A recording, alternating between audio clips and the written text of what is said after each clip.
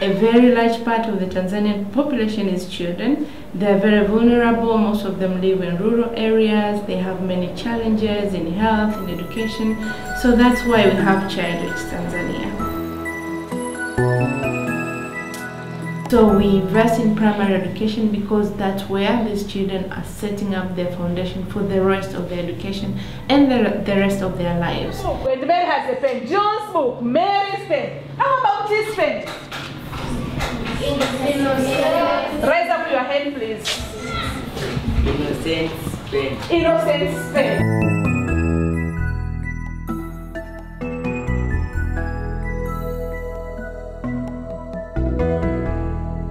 We work with government primary schools in rural areas.